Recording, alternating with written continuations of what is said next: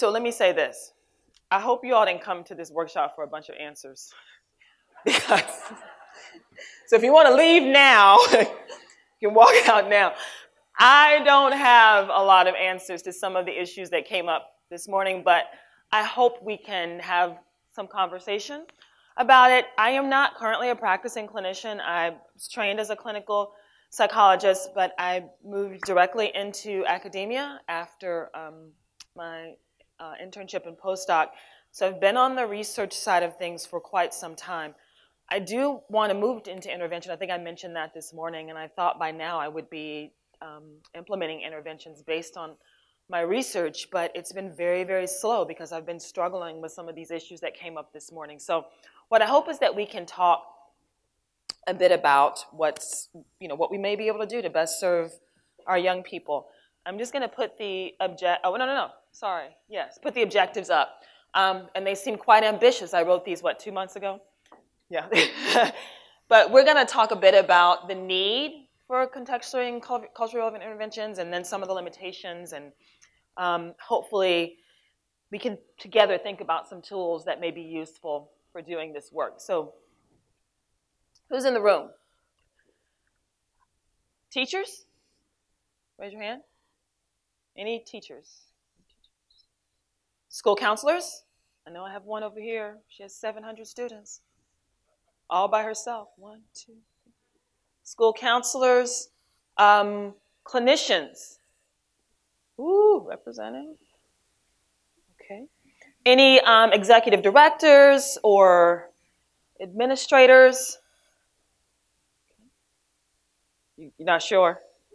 It's okay. It's all right. He's like, think, maybe. Yeah, y'all help him get back home, okay? And what am I missing? What do we have? Let's see. Social workers. Oh my gosh, my husband is a social worker. I could not forget social workers. Social workers. I heard mental health something. Mental health coordinators / social workers, okay? Students. Woo! Grad students? Undergrads? All right. Wonderful. Okay. Is it anybody I missed? Anybody that I didn't get? Art therapists? School psychologists? Anybody else? Other faculty. Other faculty and researchers? Is it just me? Oh, you have to be proud. If it's just the two of us, you got to be. Yeah, all right. There you go. Okay. All right. So just wanted to get an idea of who's in the room. Let you all see who's in the room as well. I do want to ask you to think for a minute, how does community violence directly or indirectly impact your work with youth? So think about that for a minute.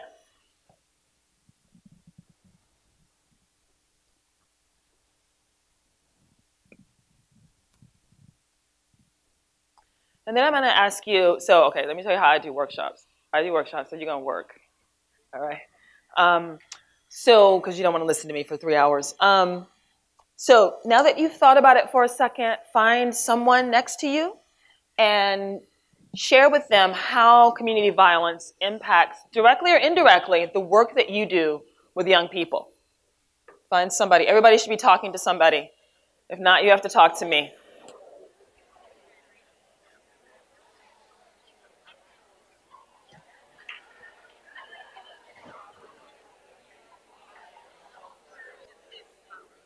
So let me ask you a question. How many people felt that community violence somehow impacted the work that they do with young people? And it's okay if you didn't feel that way. So I was saying how many people felt that community violence somehow impacts the work that they do with young people.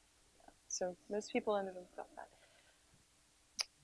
Do you feel that it's been different, or it affects it in your work in a different way than other stressors? Or are there other stressors that are very similar?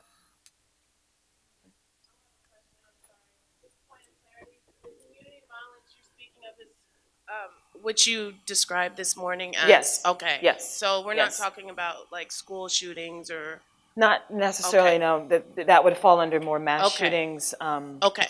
or family violence is something slightly different. A lot about this today, and I feel like what's hard, and I don't know if this is similar for some other clinicians in the room, but I haven't experienced this. So like I feel like one difference in terms of like other stressors is oftentimes like I know what that feels like, and I feel like I have been privileged to not know what community violence feels like, and so I think it's very hard because I'm not coming in with like a schema of like what they're going through, and I want to understand, but I don't actually know.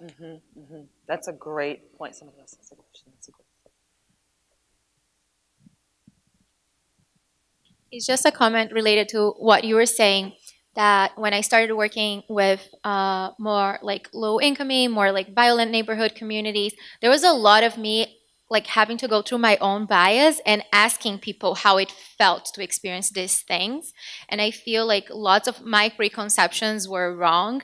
So trying to really understand where these mothers were coming from on the way they were interacting with their kids. And it seemed to me as like inadequate or maybe even like aggressive, but there was an element of protection of how they were afraid that their kids would go into interactions with the police or other community members. So really also respecting, I think for me it was a big learning to like respect what they were bringing to the table and incorporating that on the interventions I was doing with them started to teach me a lot. I still have a lot to learn because again, I was privileged not to have experienced community violence, but I think there was a lot of process of learning through like just asking these people how that actually felt and what it means to them, because it means different things for different people. Absolutely. And this is a great point about, how many stressors do we have in common with the folks who we serve? How many stressors do we not have in common with them? And what happens when we don't have a stressor in common with them? Yeah.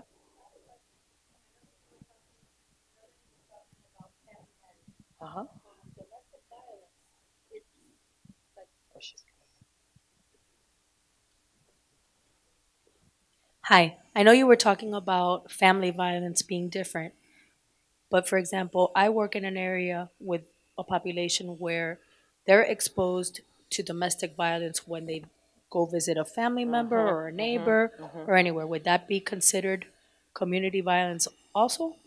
It depends on who's defining it. That's a great question. So you're not in your own home, you're visiting someone else, but you witness domestic violence in that home. It would depend on who's defining it. Some people would say that it's not, some people would say that it is. And I do want to be clear that when I said it was different, I didn't mean that the impact was necessarily different. All I was saying was that it's a different area of research. But and we also know, those of you that are familiar with polyvictimization research, you know that kids that are victimized in one setting are often victimized in multiple settings, right? So when I said it was different, I meant it was just a different area of study, not that it has a different impact on kids, or one is more important than the other one. So in terms of thinking about stress and the impact that it has, we can think of things as being on a continuum. I like continuums a lot. Where we start with things, where it's optimal functioning and we're at our best, where we're moving into reacting to stressors, we're moving into them being injured by stressors, and then the kind of ill or illness from stressors, where we're moving more into diagnoses. And so sometimes I think if you're a clinician, you may be seeing more folks that fall on this side of the continuum. And yes. Okay. So so my husband studies moral injury, all right? But I know I'm going to mess it up. All right. Yeah. It's when I can say anything. Okay. No, they're videotaping this. So moral injury, when you engage in behaviors that are inconsistent with your beliefs and your values, we were going to get into that. We started talking this at lunch about something related to that. I was going to mention moral injury. So he was working on a project that was studying moral injury in vets and folks who had served in the armed forces who may have been engaging in behaviors that didn't, that weren't consistent with their morals and values. But there's a researcher, Patricia Kerig, K-E-R-I-G, in Utah, and she studies gang-involved youth and youth involved in gangs, and she has a list. There are gangs in Utah, and she studies moral injury. They have a different term for it, which I'm blanking on, but they study moral injury in kids who've been involved with gangs, because you see the same thing. What we were talking about were kids who walk the walk and talk the talk, right? Or they get involved in gangs for safety. What we see in Chicago are kids. We see kids that get involved in gangs. We also see kids that are pretending to be involved in gangs, right? And that's where the moral injury comes in. So you have kids that are engaging in behaviors because the culture of the gang keeps them safe, right? And so they may be engaging in things that go against their values and their morals. I had asked the question at lunch, has anybody seen the movie City of God? It's an older movie about Brazilian, okay. That movie reminds me a lot of this issue. So if you haven't seen it, go see it. I'll try not to ruin it for you. But there was one, those of you that have seen it, there was one particular character who could be described as more callous, unemotional, who really got a thrill out of engaging in these behaviors. But everybody else just got caught up, right? Or they had to pick a side to keep themselves safe. And we see this a lot with young people. And that's where I believe the moral injury comes in. Kind of thinking about differences between stress and traumatic stress. I touched on this a little bit this morning. We've all experienced stress. These are external events that we think or we feel like are exceeding our capacity to cope. We may figure out a way to cope with them eventually, but in the moment, it feels like it exceeds our resources. And as we moved into traumatic stress, we're thinking about something that's threatening our well-being. We could be injured, we could be hurt, we could die, or these things could happen to somebody else. So it's much more intense than just general stress. So some of this may be familiar to you all. You've talked about trauma before, right? And the 3 E's of trauma. There's an event that happens. Then there's a subjective experience of that event, so the person has to interpret it in some sort of way. And then there are the effects, and I like to use the lasting effects of the event. And all of that becomes part of this larger construct of trauma. And so when we're thinking about community violence, again, I'm kind of isolating community violence. We defined it this morning, but just to make sure that folks, that we're all on the same page, we're talking about acts that happen in the community. They are interpersonal, but they're usually conducted by a stranger, or I shouldn't say a stranger, someone that's not intimately involved with the individual. Now, that in and of itself is kind of a tricky definition because, what do we mean by intimately involved? A lot of times people know the perpetrator, even if they're not a close friend, but they're familiar with the person, right? Sometimes it's a complete stranger, but many times it's not. So it a lot of times depends on who's defining it. And you can experience violence as a victim of violence, or through what we maybe call vicarious trauma. So you may have heard that phrase in your work. And then you have the second experience, which for a traumatic stressor, of course, is the intense fear that people feel, the helplessness that comes along with that. I have a lot of thoughts about helplessness. The horror, and you have to interpret what's happening.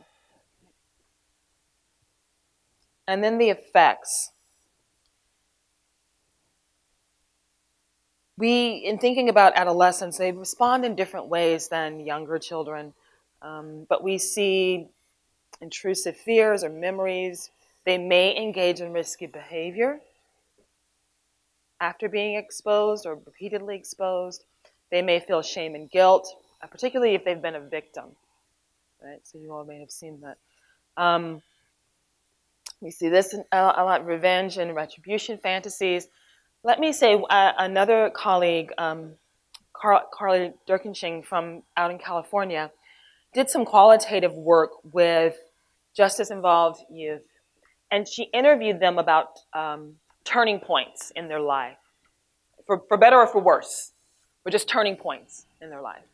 And then she was interested in turning points that had to do with traumatic loss of someone close to them. And what she found is that for the younger kids, 12, 11, 13, experience when they said that a traumatic loss was a turning point for them, it usually turned them in the not so desirable direction. Right? They started thinking about revenge.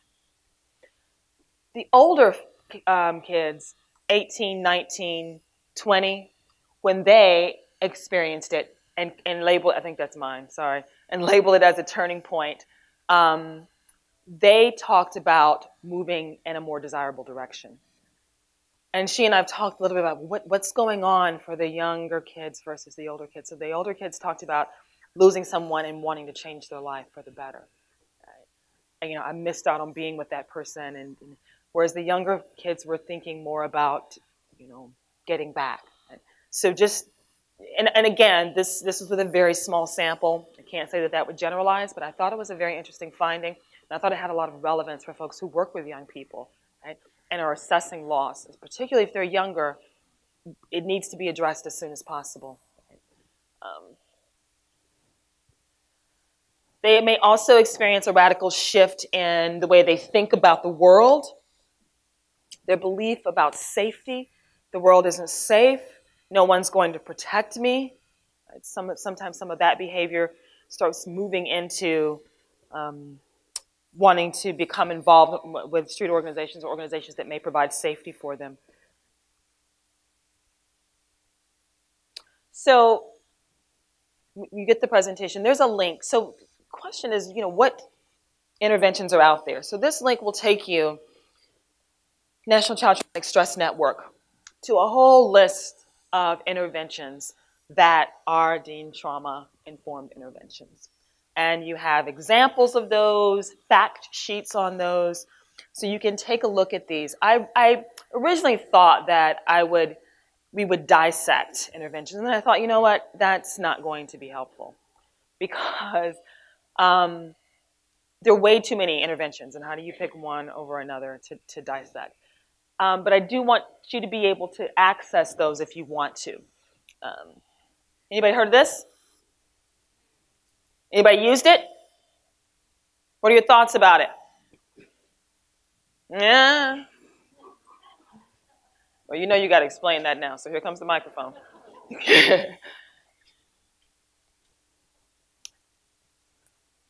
Right here.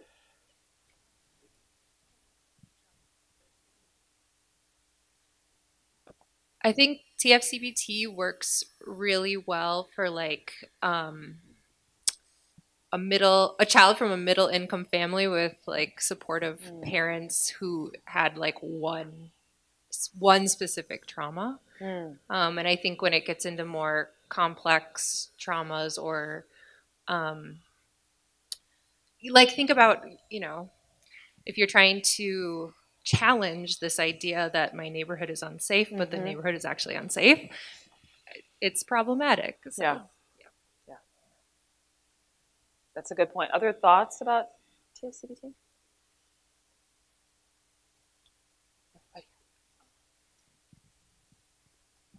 Well, I've never used it, but I'm being trained in it right now, doing the online thing. And I think a big part of it too is exposure, which, similar to that point, it's is that useful here? I don't know. Yeah. Did you hear the question? Is the exposure part of the useful? Going home for the patients, I think, is hard. It's not us, some therapists think all of my sessions, my clients should leave feeling better than they were when they came in the door. And oftentimes, they're leaving and they're really sad and they're going to have a really hard night. And I think one thing I'm thinking about, with these youth who are in dangerous environments, who are they going home to that's going to comfort them that night after a really hard TFCBT session? And that's really, I think, really challenging, is thinking about oftentimes they talk about with prolonged exposure therapy that you don't want to do it if the trauma is still happening because, So I think that's kind of the major issue I see with this population.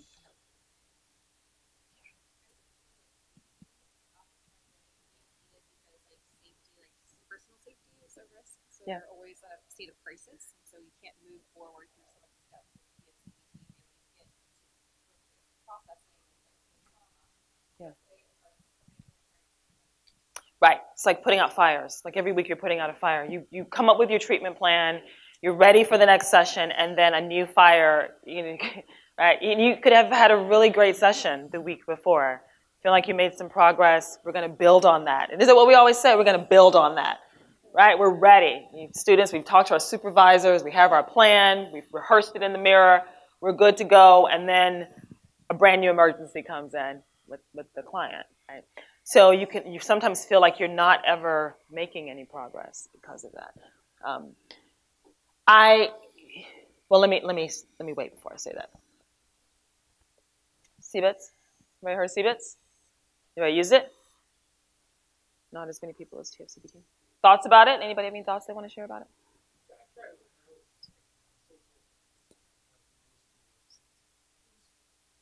In a lower income neighborhood, it's sort of a, oh, I'm so sorry, yeah. I tried it with a middle school population, mostly 8th grade females. And it was really hard for them, especially the re-exposure part. And they even had trouble with deep breathing exercises because some of that was too anxiety provoking for them. And I mean, even just to do the mindfulness kind of stuff was difficult. Yeah. And the one thing we settled on was one of the yoga bells, and we say, follow the sound when you can't hear it anymore. And that was the only way we get quiet, was to do something like that. Right, yeah. But it was all too difficult and abstract for them. Absolutely. So we have these wonderful interventions. People put a great deal of work into developing them and testing them. I mean, even, there are TFCBT, CBITS, they've been evaluated over and over again, and in some cases found to be effective. But there's still problems with them. And I think some of the problems have to do with, the cultural relevance of the interventions and the contextual relevance of the interventions. Why do we need these? Let me say first what we mean by cultural relevance. I'm just kind of throwing out a definition that I found by a colleague. The extent to which interventions are consistent with the values, beliefs, and desired outcomes. Not of you, right?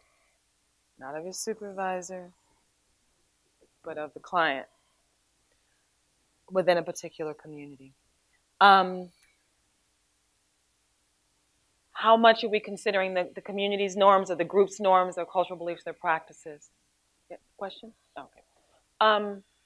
Contextually relevant. Are there specific and unique characteristics of the environment that we need to consider? Particularly characteristics that serve to maintain the behavior. Right? You guys know about behavior maintenance. You've done that work before.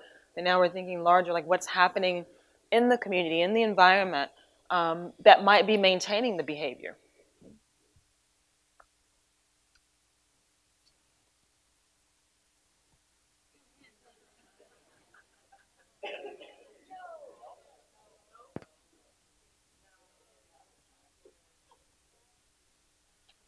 Okay, let me ask this question.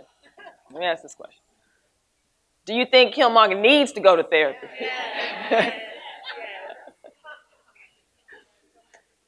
Y'all still mad at Killmonger, aren't you? So take a minute. Find somebody different this time. And let's talk about why. Or if you think, does anybody think he would go? Anybody optimistic? Nope. You never know. You never know.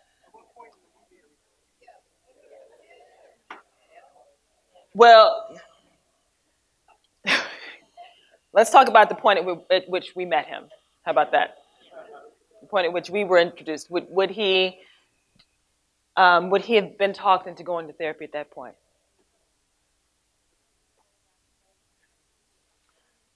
Maybe. I got a little maybe corner right over here. Maybe. Oh, I'm sorry. All right. Let's take a minute. Discuss this with somebody. Why would he not go? Because I want to hear these answers. So discuss it with somebody first. Why would he not go to therapy? Because everybody says he's not going.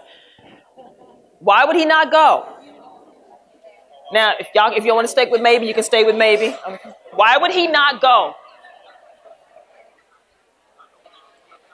Okay.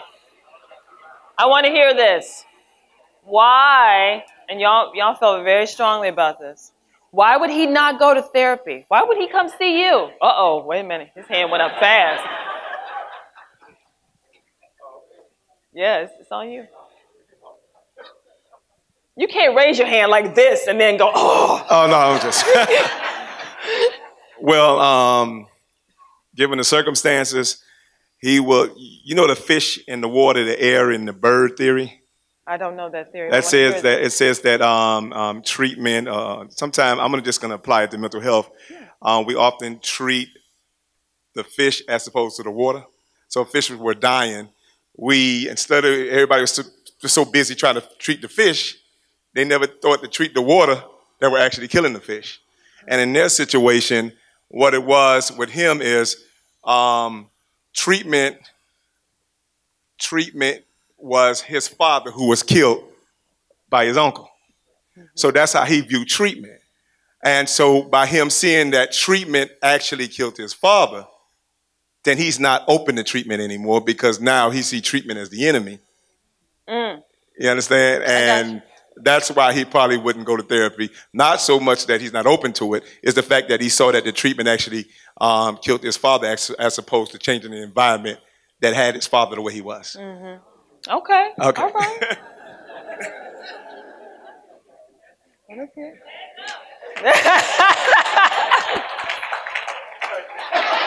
Oh, now you want to, yeah, okay. All right. You got one right up here in the front.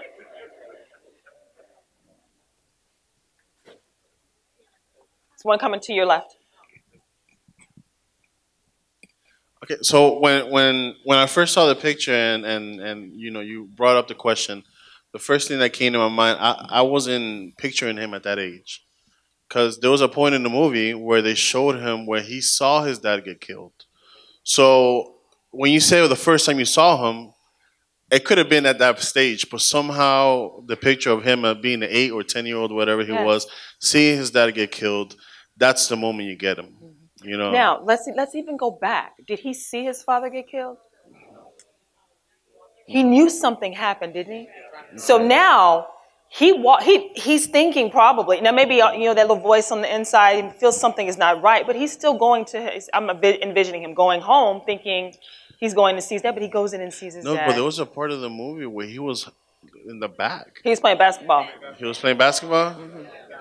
Okay, downstairs. Okay. And then he went up. So he saw the shit. If anybody hasn't seen this movie, we are so sorry. Yeah. No. It's just for some reason I have him there. But you're right. But even at that age, he knew something was happening. I think he obviously had just by seeing it, he knew that his uncle was there. His uncle killed him. So at that point, there were so many things running through his mind. Yeah, at that age, how do you deal with that? Right. Yeah. So at that age, I think he's a little bit more set into his mind. At that, I don't think there's no way he would come there's no way. He was setting his mind on what he was going to accomplish on behalf of his father. So maybe when he was young. Maybe. So when you think about I think so when he was young for sure. You still think so?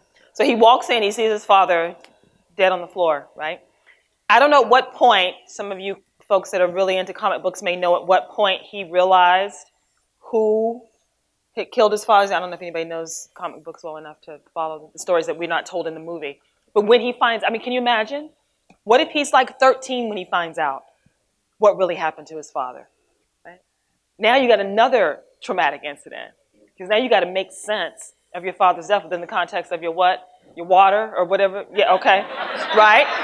You got to make sense of that. Right. Oh, I think there was one question up here, and then we'll come back, okay? Yeah, so it was my understanding that he didn't know the specifics of it as a child, but the thing that he did see was that here is this, powerful, resourced African or whatever community that left his community helpless against the attacks of the oppressor. Right. That was his message. He grew up very much aware and experiencing, the community implications, right, of being under-resourced, being powerless against this, majority oppression. Yes. Right. So I think that's a piece of it. But the reason why I think the adult Killmonger would likely not seek treatment relates more to kind of the identity formation that occurred in that context. Okay, say more about that. Say more about that. Thinking about, the fact that the reason why he was so driven and tenacious and persistent in his goal and kind of had this strategic plan, multi-step process, right, was because of kind of the morality, right? He kind of had this moral motivation, right? It was, he saw, himself and his community as wronged, right? And he saw these people as the perpetrators of that wronging and made it his life's work, his mission, his reason for living, right? Which is why ultimately he chose to die rather than to coexist with them, right? His reason for living, his entire existence, his identity was wrapped up in his vengeance, right? And so to identify a problem or to try to come up with goals of your intervention, right? That's not a problem for him. Right. They are the problem. Right. And his existence is in reaction to the consequences of their behaviors. Right. So he doesn't see there's anything wrong with him. Exactly. Right? Because it is his identity. Exactly. Yes. Then we'll come back. Hello? Okay. So I think this movie was last year or something like that. Or the year before 2 years ago. 2 years ago, okay.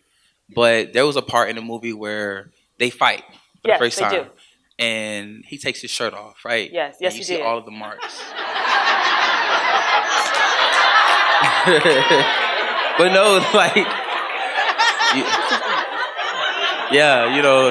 okay. Summer body, all right. But no, but there was a part where he took his shirt off and you saw 1,000,000 marks. Right. And for me, that it kind of came back to me, but it sounded like, okay, his father died. He was hell-bent on, finding justice, changing things. But that was trauma.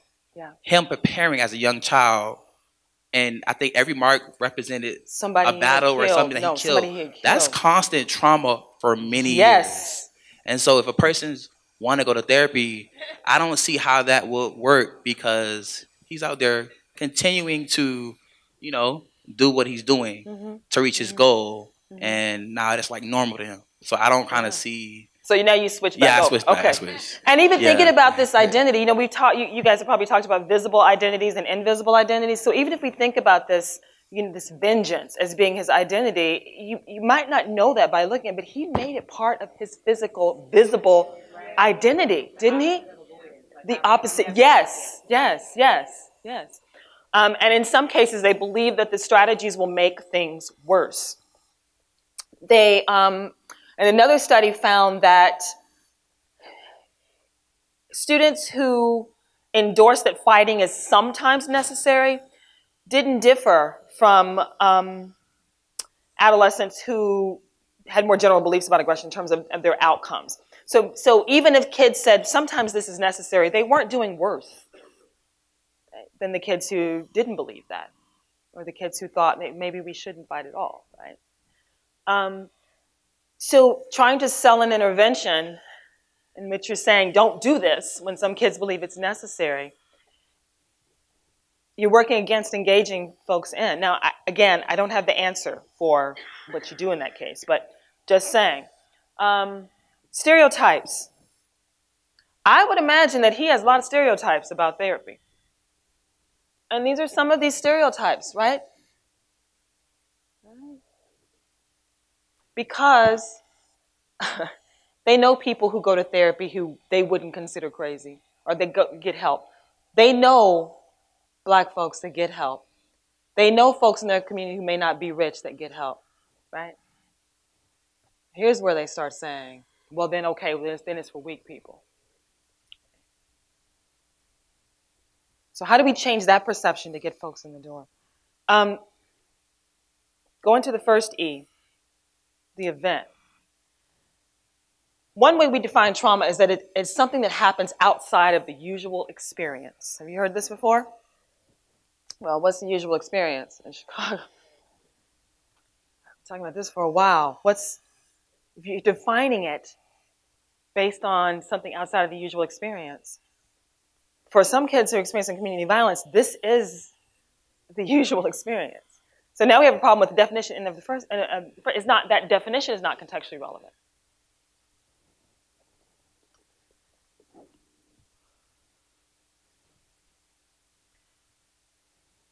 in addition to it being defined as outside the usual experience, is often defined as a past experience. If you look, this comes directly from the DSM. Was exposed. What about continuous exposure? These are just some measures that assess trauma. You may have used some of these in your work. I'm not saying there's anything wrong with them. If you look at the questions about trauma, they're asking things that have happened in the past or something that has happened to you in the past. Even our community violence measures that we've used, and we've used a few of these in our work, they always ask about, did this ever happen to you or happen to you in the past?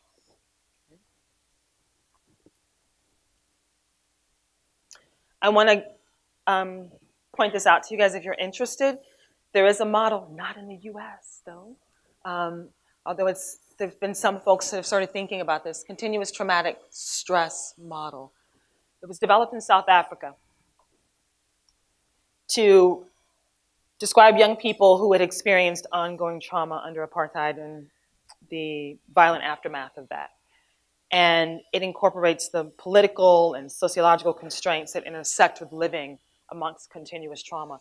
It's a wonderful framework for even thinking about any sort of trauma that you're working with that's continuous. And we'll talk a little bit more about how it fits into the reaction.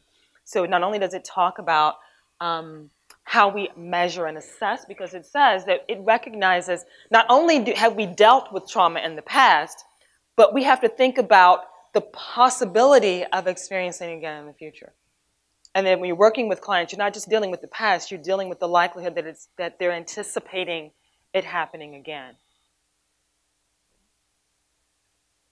I was giving the talk this morning to a group of young men who worked in the community, and when I started talking about continuous trauma, one of them said, you know, this reminds me, you can't treat the headache if you keep getting hit in the head.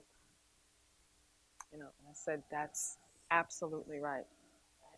So the last few slides we're thinking about kind of contextual relevance, right? And whether the way we define trauma, the way we measure trauma is consistent or is contextually relevant.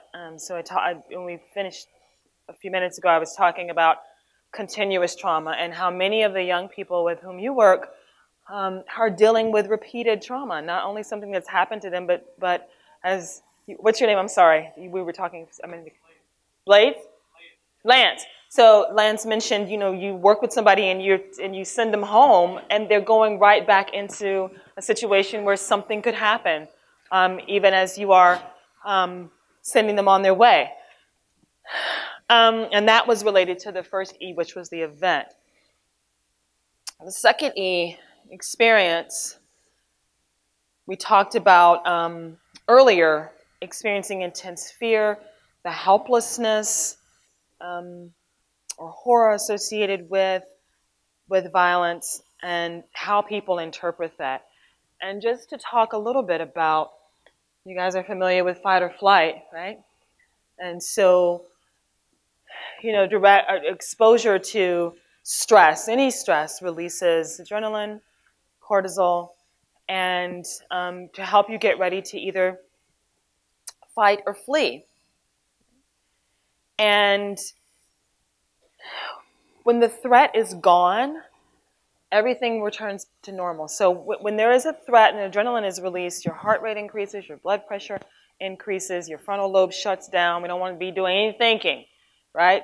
Shuts it off so you can react, your digestion, anything that's not necessary for immediate survival is shut down. And systems that can help you respond immediately to the threat are activated. Blood flow increases quickly to your limbs, arms and legs, so that you could run or fight if you need to. But then after that threat is gone, those hormone levels decrease to take you back to baseline. What I mentioned this morning is that you see these X's here, right? This loop back to baseline gets disrupted when young people are continuously exposed to stress. I mentioned threat sensitization. Right? So it can create, some people like to call it too much of a good thing, right? And so what happens is your stress response is triggered more easily and more often, even in false alarm situations, right? Or even in situations that are benign.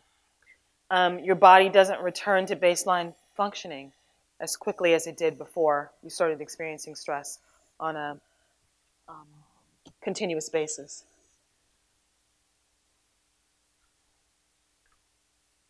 Can you all see these faces pretty clearly?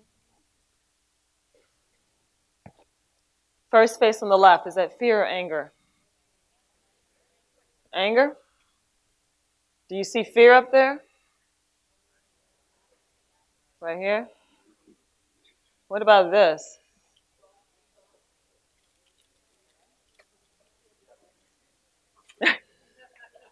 Not sure?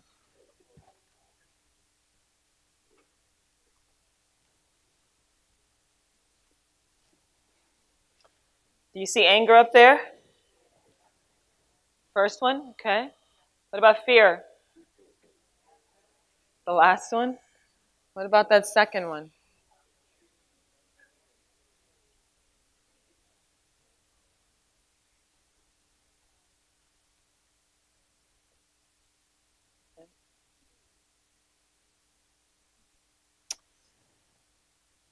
These are the two pictures from the middle. And in this study, you may be familiar with this study they did with young children who had been exposed to trauma to try to understand their perceptions of threat.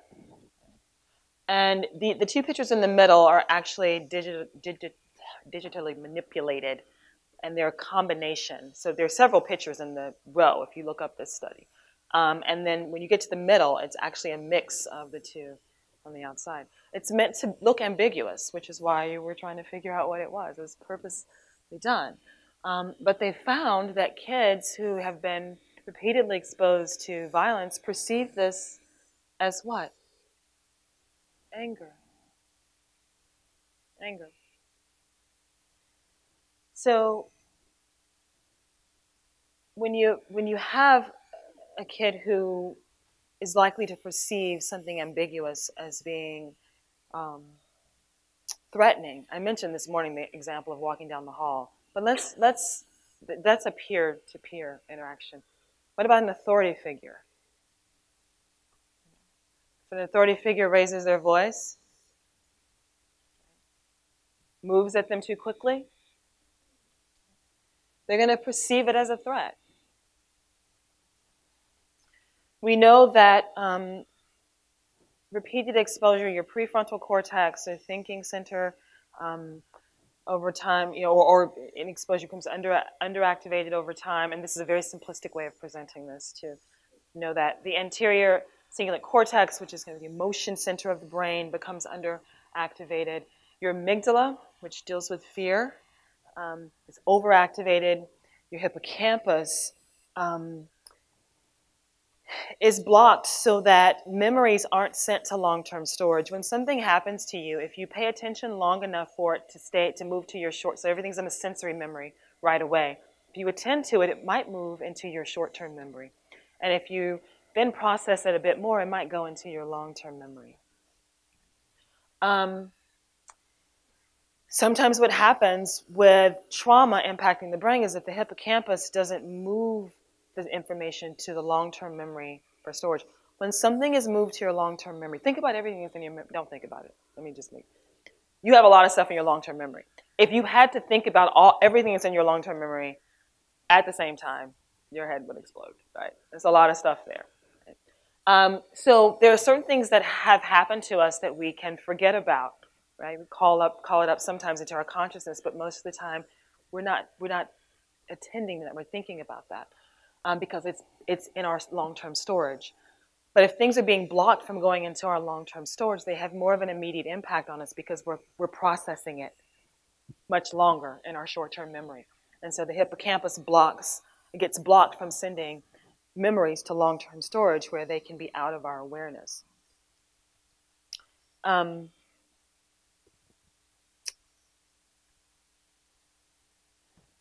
I want to say, so these slides I borrowed from a friend, Sonia Denizulu, who does a lot of work on trauma in Chicago. And if you guys are familiar with Bradley Stolbach, she works with him. And what they talk about, she borrowed this from the study up top, is how your brain processes in untypical conditions, right? You observe something, there's some sort of input that goes into your brain, you have to interpret that. Process, you evaluate your options, you plan out what you're going to do, and then you act. Now, it happens very quickly, but for the most part, this is how our brain functions under normal conditions. And I shouldn't say brain as much as I should say our cognitive processing happens under normal conditions. But this repeated exposure creates what they call an express route, where it closes the road to the processing, to evaluating options, to planning, and there's just I'm interpreting this as a threat, and I'm going to act. Right? I love this example, which is why I wanted to borrow it, because it's exactly what happens. We lose this part of the processing, and we go straight to acting. And it's acting based on the interpretation of something being a threat. So the reaction may not be something that's going to help in all situations.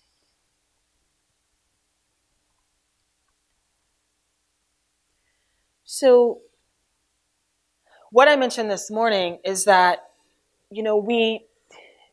from many contexts, we see this as a problem. But young people see a lot of the stuff I'm talking about as survival strategies. So how do we intervene? How do we intervene without disabling survival strategies? I know y'all came here hoping I would answer that question for you. I don't fully have an answer yet.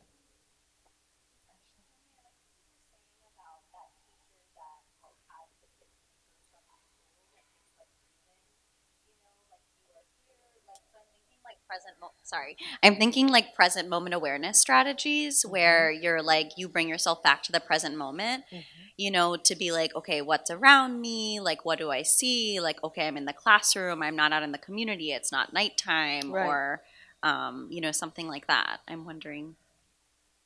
Right. So having them, some sort of grounding. Right. Okay.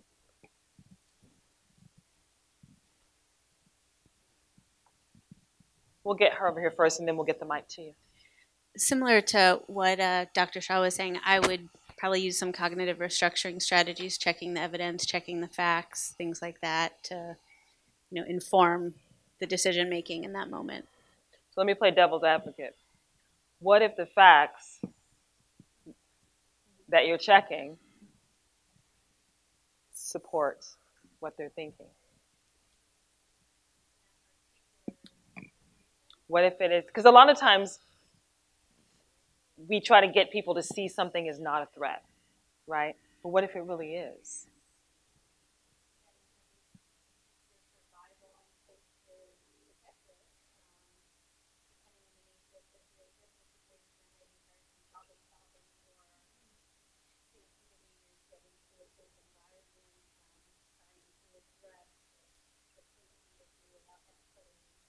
Mm-hmm. Okay. Oh, here we are. I guess what I'm also struggling with is to what extent does intergenerational trauma, continuous trauma, impact our youth, and that the strategies that they may be employing are ones that they've seen modeled in very adaptive, maybe maladaptive ways over multiple generations of the family members that they live with. Right. Yes. And what do you do with that? Right. We are going to talk a bit about intergenerational trauma in a few minutes. I think we were talking, I actually had this conversation with a few people today about working with young people and then sending them home.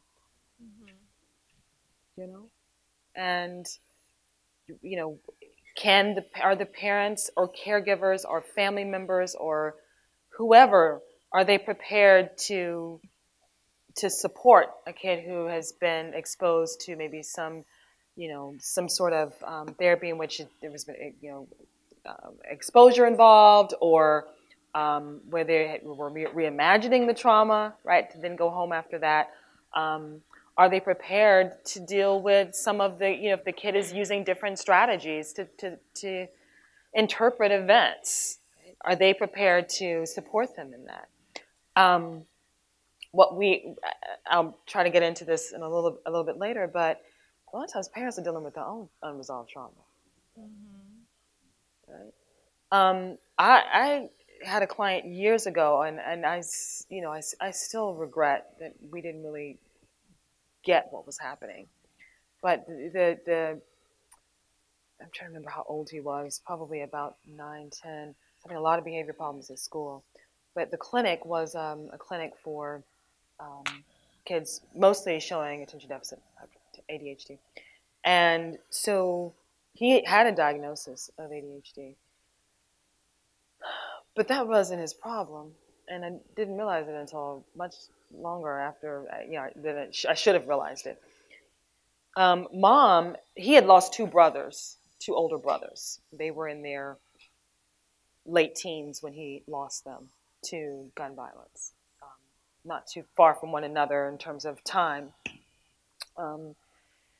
And, I can only imagine what he's dealing with in losing brothers, but also knowing that he's getting older.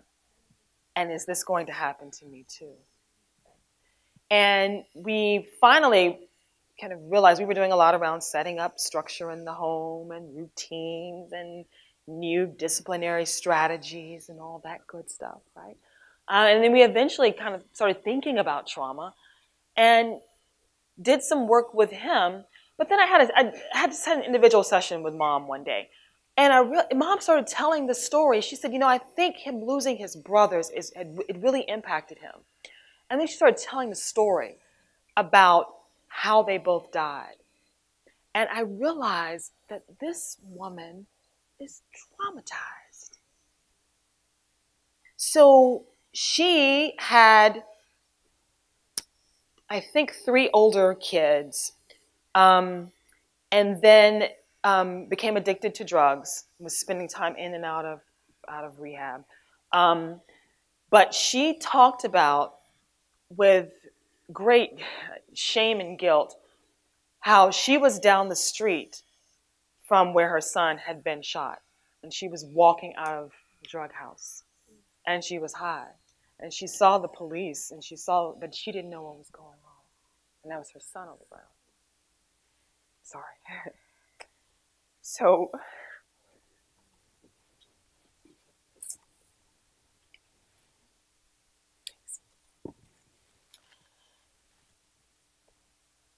we can do all this work with this young man, but if we never heard that story from Mom, we're sending him home to a traumatized mom. She can't support him, right? So I think intergenerational trauma is important. And how did she deal with it? She got clean, so by the time she was coming to us, it was almost like, I felt like she had started over. She got clean. She had 4 other kids, and she held on to them so tightly, right? And even though she was bringing her son in for therapy, they all came with her. And she was in a job readiness program. She was really trying to get it together. But she was carrying trauma, and nobody had ever asked her about that, right? So it's like, if we don't attend to this intergenerational issue, we're not going to be able to get very far with it. So I have a lot of thoughts about that. Sorry, guys. I have a lot of thoughts about that. Other people have any thoughts about intervening without disabling survival strategies? So, oh, okay, back here. Oh, right here. Okay, I see a hand up. Okay, all right. Sorry, I know I did have the mic, and I'm just looking around like, who's next? Okay. So I think, going to what you were talking about this morning is recognizing that they are survival strategies and working toward interventions that use those as a strength versus trying to take them away from them and disarming them, and really learning or teaching them how to use them in an appropriate context, so that they, can continue to thrive. Right. So rather than disabling them, seeing them as strengths. I'm not going to call on anybody. I'm going to let the mic folks handle this because I'm overwhelmed. Okay, they said back here first. Hi. Hi. My response is more so a realization than an answer to the question in a sense, because it's so hard just to fathom trying to teach those things to children, but we focus on the kids so much, just like with your example, you didn't think about the mother and the trauma that she had been going through. And with adults, with regards to the survival strategies, it reminded me of my perception of people from up north. Because for the longest time, I always thought that people from New York were rude. And, the more I really thought about it, it's a survival strategy. The way that they kind of just have this mind your business kind of mentality. It's not that they're terrible people. It's not that they don't care. It's not that they're not compassionate. But they know that if they involve themselves too much in a particular situation, no matter how good their intentions could be, that could lead to someone harming them. And then it becomes even more challenging when it's normalized to the point where this is something that just about every New Yorker will tell you that's a thing, and it's a culture. So then how do you work on changing that culture when those survival strategies are an established norm? And it is passed on from generation to generation because at the end of the day, it's self-preservation. So then what do you do with that? Right. It's not like Elijah Anderson's Code of the Streets. Somebody familiar with that book?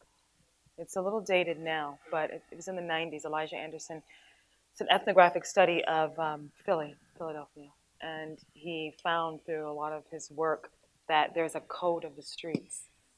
And there are norms for how you should act and survive. It's posturing. You heard the term posturing, right? He had a different name for it, but it was posturing, right? And presenting yourself as being really tough, right? But he talked about the norms, which he talked about his code of the streets. I know there were some other, I'm letting the mic folks handle. Okay. So I have two comments. I think the first, with regards to interventions, and I think like you said earlier, the first is to attempt to build that trust and to show that vulnerability. So for example, in my case, it would be explaining how I'm not from the same background. I haven't experienced what you have experienced. Can you explain that to me? And listening to the stories and building the rapport, but also the trust. Before just trying to correct something or going with an agenda in mind. Right, or I call it the expert mentality. Exactly. And then the second thought is with regards to the mothers and the parents and their own trauma is, have you done any research or come across any research with mothers' desensitization and how that translates to the children? And it makes me think when you mentioned about the older teenagers in the increase of the depression, how by that time they have experienced their own helplessness and hopelessness. So they're kind of giving up to this mentality of I have to pretend that I'm strong. And they're giving into their own hopelessness. We're going to put that in the revision in our discussion section. Thank you. The helplessness piece. And the hopelessness piece. Thank you. Oh. We're over here? Okay. And then over here. Please, because okay. We're going to get you, I promise. Okay. I guess my comment is we all work together, and we primarily work with this population. We work with kids ages 13 to 17, kids that are charged with weapon offenses. So our stories range from kids that have seen murders, in all actuality have murdered other kids, but have been caught with just the possession of the weapon. So the question is, how do we intervene without disabling their survival strategies? The majority of our kids all have survival strategies. And whenever we get tied in with, we need to provide CBT and all that stuff, I think we lose the focus of what we're actually doing. We take that away because it's effective. Do not get me wrong, and I know it's in the evidence-based research and we understand it, but we focus more on understanding who they are. Yep. We want to understand their context, their culture. It's inbred in us, in some of us. Some of the people that work in our offices have been through these programs themselves and are now providing these services as a mentorship component. So our main focus is establishing the relationship with these participants. And in establishing the relationship, it opens up the doors, and then you really get to understand what is going on with them. And in doing so, then we can then have these open discussions on what has caused you to come into our program to begin with. Right. And when you have that, the real work really starts happening. And we're fortunate enough that we have them for 6 months. So I can tell you that sometimes within 3 months, they're still closed. Yeah. And sometimes it feels like we're just throwing darts to a dartboard in a dark room. But so if we had the answers, I wouldn't be here. I would probably be up there and, just collecting you wouldn't be up here. We'd be on the beach. A whole check. You got it. That's somewhere. it. Neither of us would be standing here. It is a never-ending discussion. Yes. But we've been fortunate enough to do research in our program, and we are extremely effective in what we're doing. But we cannot pinpoint exactly what is making that happen. You know what? And again, sometimes I think you don't have to. But the research in me says you do. But I think, and I'm not going to forget you, I think something you said about open, right? These interventions are so structured. And again, they've been found to be effective. But when I was doing coping work, when I was the coping research, I used to say, I grew up in Arkansas, deep south. 11,000 people in my hometown. The only time I heard gunshots was during deer hunting season. That's it. I'm serious. And it's all the time. I didn't know anything else about gunshots. So who am I to go walk into a community in Chicago and say to a group of kids, I know how to tell you how to deal with community violence. Let me teach you some coping strategies. Really? They were coping long before I got there. Right? And so I think what's better to me than taking and teaching strategies is providing the space, right? I don't know what that looks like in intervention form, or if it needs to be, but I've been thinking about that for a long time. How do you just create the space? Supportive psychotherapy, like is that what you're doing? Like kind of like more of that like active. I don't even know if it's psychotherapy. You just creating the space.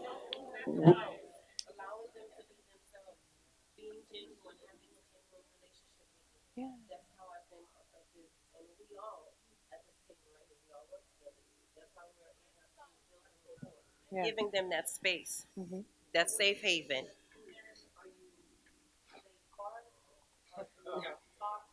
It's a good question. So we have a 6 month component that operates 2 days out of the week. So we don't have them that long. It's 4 hours. That is it. But in our time, in the 6 months, and we don't even follow the sequence, but just to give you an idea of what we try to do, there's a lot of group processing. There's a lot of cognitive behavioral interventions. That is it. We can't say that we're just fully CBT. And there's a lot of experiential models that we also follow. We operate in a hospital setting. So our clients, once we get to know them, we take them to the Ryder Trauma Center here in Miami, Florida. They get to see what is happening to them. A lot of our participants have already been in there, so they're familiarized with what's happening. So they get to see it from an outside perspective now of actually what is happening to them. And they get to hear it from professionals as well as ourselves. They go to the morgue. It's not a scared straight tactic, because we all know here that it does not operate. Right. But what we get to hear from them when we're walking away from those classes, you get to hear what they're actually discussing. And I mean, their survival strategies are evident. They're closed off. Some of them, they make jokes about it. Yeah. But the importance is we have established such a relationship with them that it's non-judgmental, and they're just talking to us from that perspective of, man, this is hard. Yep. The other aspect is we take them to the pediatric intensive care unit where they get to see kids that are real victims, kids that are not even a year old that need heart transplants. And there you see the empathy, which I think to me is one of the main factors for success for these kids. When you see that they're empathetic, there's so much to work with. And so what we try to do is, besides building the relationships, is we try to build that empathy even more so within them. And that's through, obviously, just the relationship building with us and just being genuine with them. Because they can read through BS a mile away. They sure can. And so we do not abide by anything of, well, this is what I'm going to give you. I am not the expert, as you just mentioned. I am in your corner. I'm in the fight with you, and I am the student. You teach me what's going on. Absolutely. So I love it. The non-judgmental part that you mentioned. When we were doing focus groups, I've done focus groups. No, not treatment, not just focus groups. Just look. I can't tell you how many kids said in that group, nobody ever asked me these questions before. And I can't talk to my mom because if I tell her, you know, how upset I am about seeing my boyfriend walk down the hall with somebody, she's gonna be, why are you worried about that little boy anyway? You should be in your books. Right? So when something else happens to her, is she gonna go to her mom? No. Because her mom hasn't created that space. And I'm a parent, it's hard because you do want them to stop thinking about that little boy and start thinking about that. It's hard, but a lot of kids don't have a space. Nobody's ever given them a space just to be, right? And I don't know what, I mean, you have explained what that, because I've been trying to, what does that look like as an intervention? And you're doing it. Okay, please, yes. Do you? Okay. A long time. I know, should. Thank you. So years ago, I worked at a school, and I was brought into the school because there was a really high level of disruptive behavior, which allegedly I knew how to treat. And we did a lot of things, but there was one thing I did kind of pragmatically because I just wasn't there all the time, and I knew I was leaving at the end of that school year. I didn't have a contract beyond that. And so towards the end of the year, trying to think like, how is any of this going to stick? I wish I'd thought of this a lot earlier, but I started asking the kids like, who's your person in this school? And they would say, Mr. So-and-so is my person, or Miss So-and-so is my person. And then I'd go to that person and say, this kid said that like you're their person, and they want to know if they can start to be like your advisee, or if I had set up like a daily report card, or you know, whatever the intervention, like they want you to be the person that they check in with. And I was just really floored how many times the teachers would be like, me, like I'm their person. And you could see like this spark that happened. And it didn't happen like across the board, but there were many instances where like suddenly that kid came under their wing. And I think of like all the things I did in the school, I bet that's the only one that stuck, if it stuck. And when I look back at it, like I didn't do it to like build a relationship like that. To be fair, that like was not my goal. My goal was like, my advisor's probably going to ask me if any of the work I did mattered and how could I prove it and how could I measure it. So I was like thinking, you know, how can I show them I like build in sustainability? But when I think back about that experience, like I don't actually think a lot of the technique mattered, but I do think the relationship mattered. Yes. And that sticks with me because when we think about operating within a system, there are probably small things like that we can do that actually matter within the context of creating a safe and trusting environment for kids to walk in a school. And that could happen in an after-school setting. And I don't think that's the total answer, but I think there's something there that's a piece About of an answer. I mean, I was talking to somebody earlier, and it's like, you know, you're not feeling like you're getting anywhere with your clients. We talked about this an hour or so ago, right? But if they keep coming back to see you every week, they're not coming back for your strategies. I'm sorry. I know you think they are, and that's fine, but they're not coming every week because they're like, wow, I wonder what she's going to teach me next, or I wonder what he's going to teach me. Maybe a little bit. They're coming back because they've connected with you.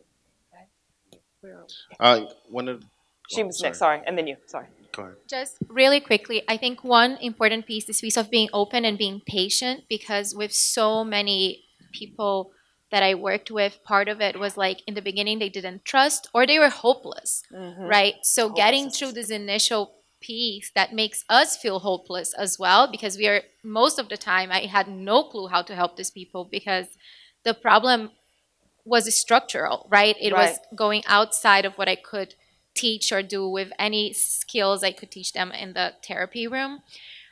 A few things that I thought were helpful. One was definitely the relationship and the non-judgmental piece of it.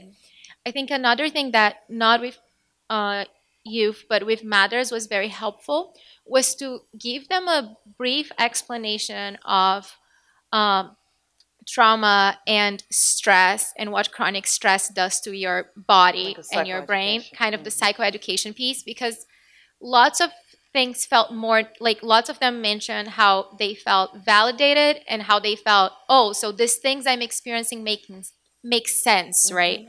And it was not to say that they were wrong, it was just like physiologically that's what's happening. And so they were more likely to buy into doing relaxation and other things like that.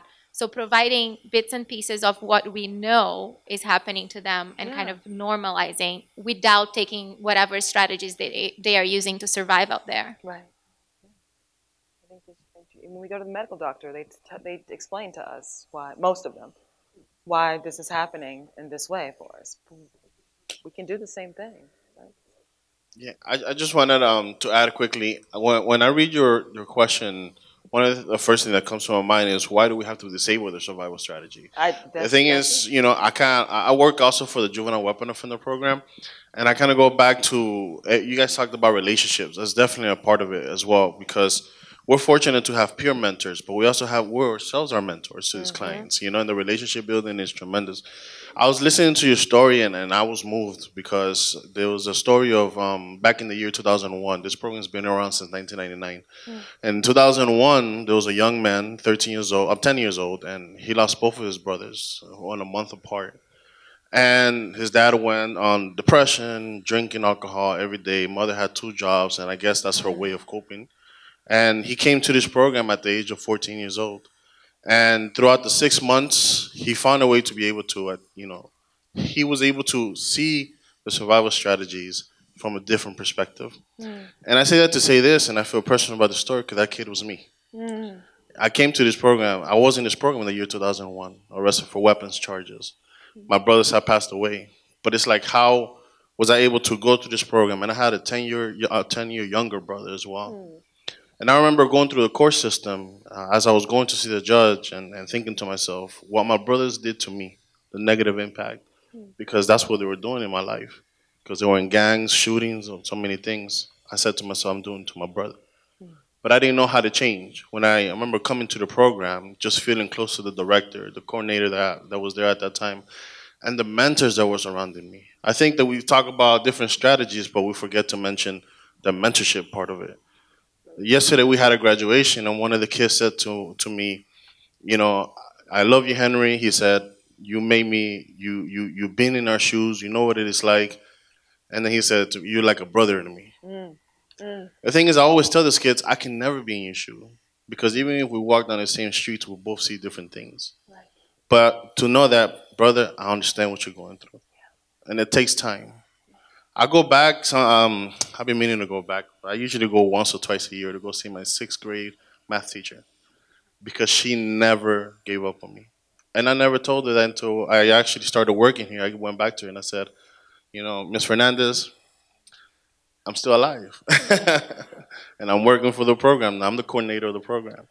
And it's just, these are the kind of things, it's just the building of the relationships, for sure. Thank you. Thank you. Let's see where we are.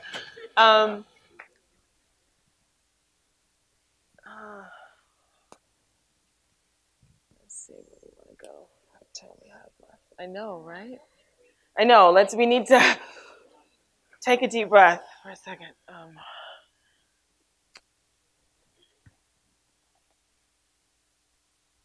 Let's see. I know I'm kind of running out of time. Let's see. The third effects. We talked about outcomes this morning.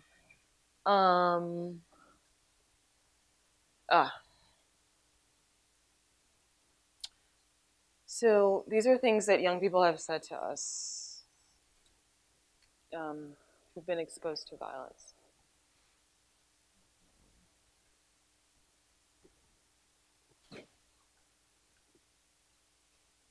The hopelessness is huge. We talk a lot about trauma. We don't talk as much about the hopelessness in the research per se. You all see it. But hopelessness and helplessness.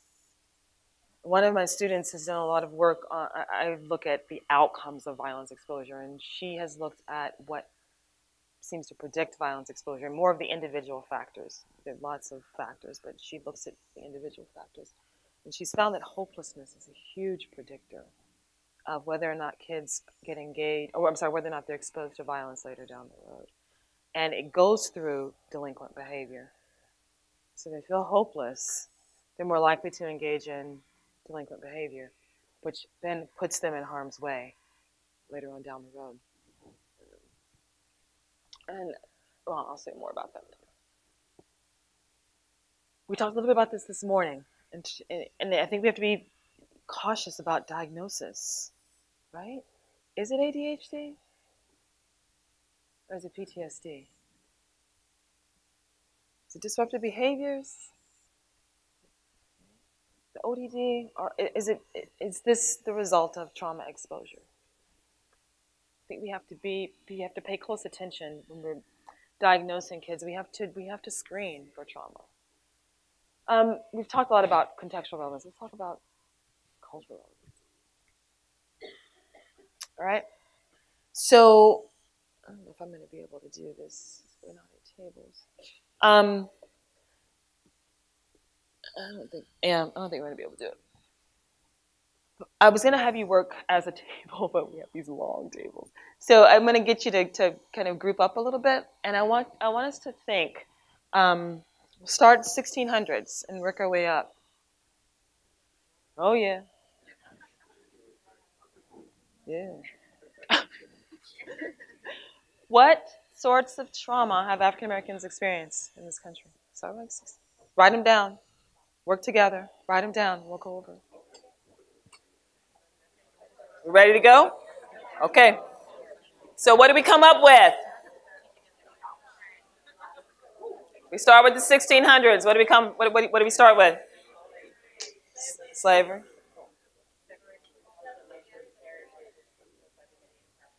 Yes. All right. Destruction, all of that. It's part of slavery.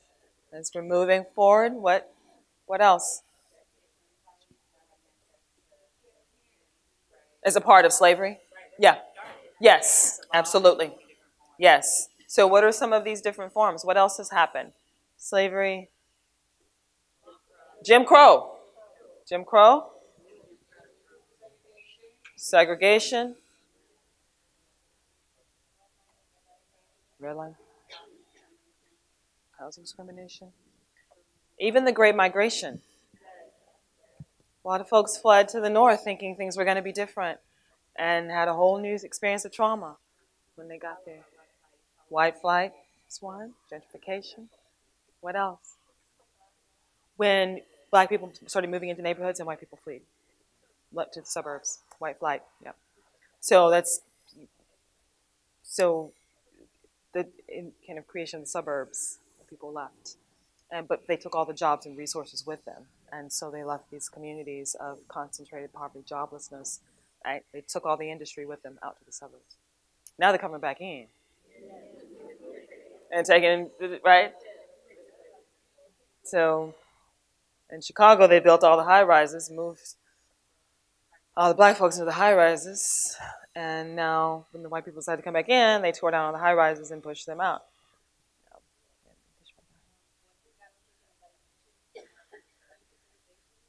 Dehumanization. Yes, talk more about that. Mm-hmm. Even starting with the slave trade. Yes. African Americans, we were seen as animals. Mm-hmm. And then moving on, just as, an object to handle. There were even zoos that people used to just watch.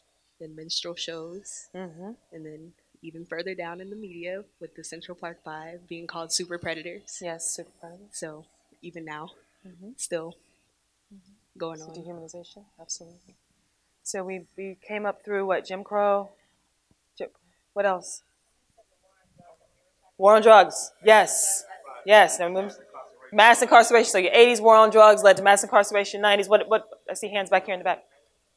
Oh yeah, so I had a list. You want to stand up? No, Lord. Do I want to stand up? Yeah, go ahead and stand right. Read your list properly. You can't miss me. I'm pink hair.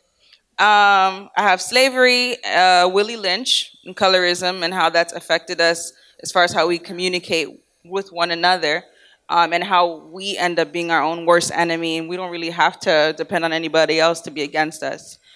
Jim Crow, segregation, gun laws, because the only reason guns were regulated was because of the Black Panther movement, and they were carrying guns, and so they were uncomfortable seeing Black people carry guns. So now all of a sudden nobody else can do it. Right.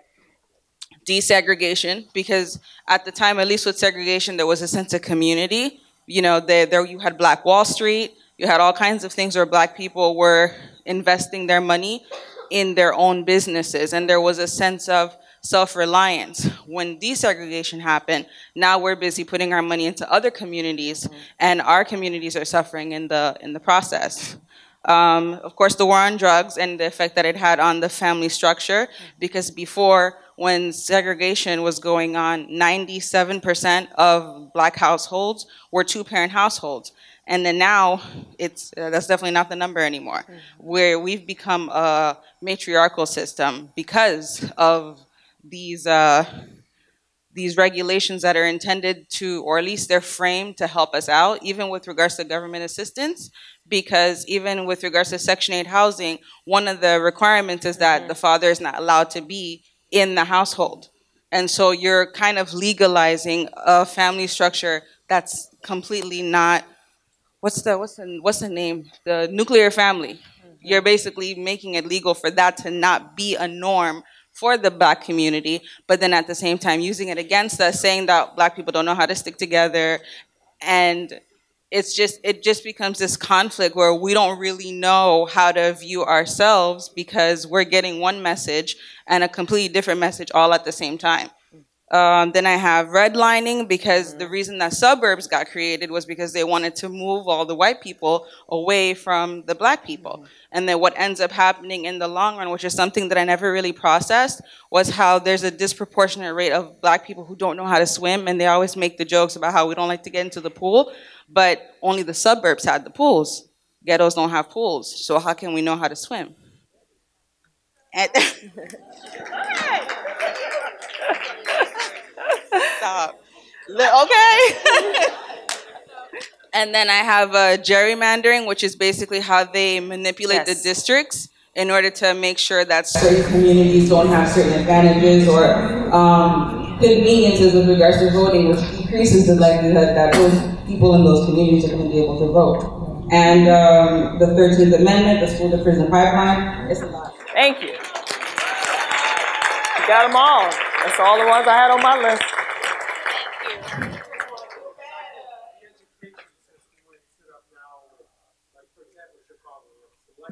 Oh my God, I'm traumatized. I can't, no, I'm serious. It's awful. You all have no idea how awful this is. I'm sorry. He's talking about the educational structure and who has access to the best schools. Yeah. And he lived in Chicago, so I'm sure it's not so good here either, but it is. Having two kids in public schools, it is the worst. Perfect for this situation that we in, but as it pertains to mental health. The mistrust of Black people and mental health, or any type of help for that reason, would be the Tuskegee. Yes, yes. And Henrietta Lacks, we can do all, yeah. Okay. Okay. I was going to say some of what my sister said, but to add to that, in regards to nuclear family, that was never the African American template. It was always the extended family in regards to everyone raising or a child always come home to someone at home. The other thing is, moving forward for today, how slavery is being taken out of most history books. It's very hard now to find recent textbooks that have been updated that have slavery, cover the slave era. Yep. When I think of trauma, I think of black on black crime. I think about, I have cousins in Washington, D.C., too, that they were teenagers, went to a birthday party. And one was like 16, 17, and they were, caught in the crossfire and shot by a 19-year-old. And, we don't want to talk about that, where we dehumanize ourselves, where you have a young black male, female, who shoots someone that looks like them. I think about what is that about? Like that lack of respect for the self and lack of respect for others. So that pains me, because that's something that a African American mother who's lost her son can't really talk about. You can't blame it on another race. You can't. That's the boy that went to school with him, sat in class with him for years, and shot and killed him. So that's trauma. That's a trauma too. So let me ask a question. How have African Americans dealt with trauma? I don't know. How do we deal with trauma? In your family? These traumas that have happened, how have we responded to them? How have we dealt with them?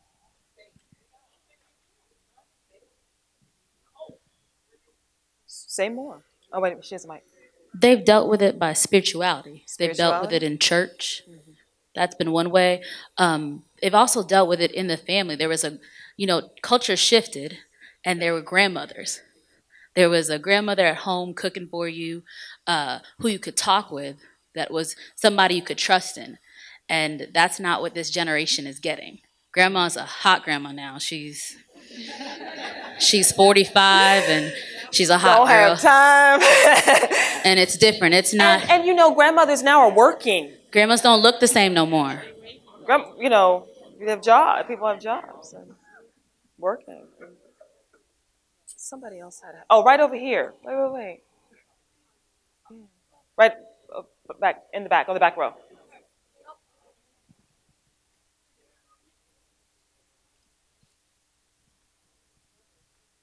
I would say that the traumas are not being addressed, even though they go to church and they go to their spirituality. The things are never addressed because they're taught to sweep it under the rug, act like it didn't exist. It doesn't exist. We'll pray about it, whatever it is, but they never give it a name. They never give it a voice. They never give it a language, because if I start to address it, then it really is an issue. And if that is an issue, I have to deal with it, and I don't have the skills to deal with it, so I leave it as it is. So you're saying we don't even give it a name? No, they don't give it a name. Label it. Because we know that they have trauma. I know in our communities, we have uncles who have mental health concerns, and that uncle has always been put in the back room. And you ask, what's wrong with him? And they say, he your uncle, leave him back there, don't say nothing to him. So it doesn't even have a name to it. They don't address it. And when they go to God about whatever they're going to God about, but it never has a name. I'm sorry. As a black churchgoer, I'm going to respectfully disagree with you on that, and here's why. Without that spirituality, you can't turn slavery into a society. You had liberation with no reparation, and you think that thing came, you created a society by osmosis. That was the plan. The civil rights move was a spiritual move. You understand? And a spiritual strategy. Now, the fact that you came over here with no name shouldn't say you should stop you doing the work just because you don't have a name. And it seems like we need people to validate us before we can validate the work we do ourselves. And we're a victim of that because of this. We often let people, we need the validation of people so much that we'll disregard who we are. Even when, and I'm not against data, but the minute they put data out there, we just totally disregard it and dismiss the work that we've been doing. And we wouldn't, the cultural differences with that is because we wasn't raised that way. We wasn't taught to brag and talk about the work we do. We do the work, we get it done, we move forward, and that's how we become the way we are. So to say the fact that something that don't work, that you didn't study, had you studied it, then you're gonna know the fact that it can work. You can prove the data that has worked, and that's why churches still exist. But you gotta understand, the only free entity you had was the black church. So to say that it don't work is totally disingenuous to me right now. I don't think, yeah, I think you two are saying the same thing. Exactly. I didn't say Yeah. it didn't work. They went to God to talk about whatever the problem was. Okay. But if the problem was rape, if uncle was raping the child in the house, Yeah. they didn't say God fix him from raping the child in the house. They said God fix the situation in the house. It's two different things. So again, they never gave the problem a name. The problem never got a name. Because the rape was a problem, the incest was a problem, the drugs was a problem, but they went and prayed about it. They took everybody to church about it, but they never addressed it. It never was addressed. It was just go to God. If you go to God, it's gonna make it better. But sometimes going to God didn't make it better because it needed to be addressed. That's why our people don't go to therapy. Because So they always want to go to God. so what she's saying is not that churches don't work, but that sometimes we take things, let go, let God, right? You know what we say, right? Yeah. Let go, let God. Sometimes we do that in hopes that the situation will change or be resolved, but we haven't dealt with the impact that it's had on us. That's what, and so you all were not saying different things. Oh, no, I see what it is. So Okay. We're back to that last slide, which is how do we not threaten survival mechanism? Well, yeah, okay, I didn't think about that, but it's how. I mean, can I add something to that? Where are you? Where are you? Right here. It's like I hear this voice. Yeah. It's like, is that God? Is it telling you? Right. I am here, my child. I think she's here. Let me say that, right? Right. That's right. Right, because I think there is kind of a tension that exists around kind of the function of the black church. Yes. And it is not something that is black and white.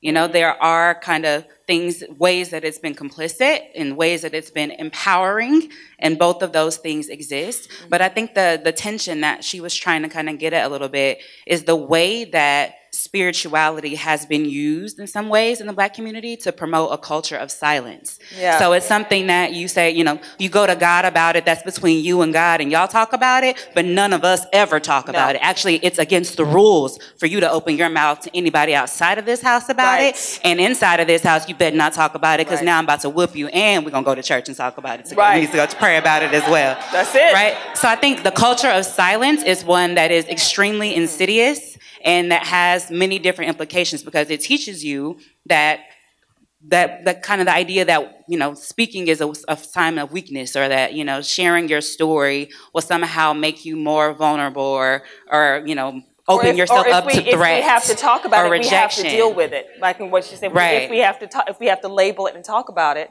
we have to actually deal with it. Exactly. Right, which is hard. So it's the silencing and the avoidance. So then you're avoiding as well sometimes too. Yeah, so I think the real kind of way that we've dealt with trauma is by not dealing with it, by trying to push through, by trying to tough it out, by trying to suffer in silence and hope that one day, you know, by ignoring it, it'll go away.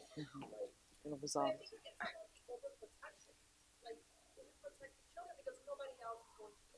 Mm.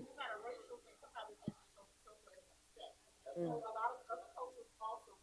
Mm-hmm.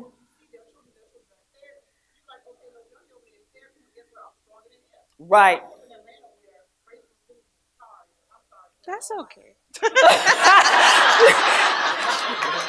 You were feeling it. It's okay. You were feeling it.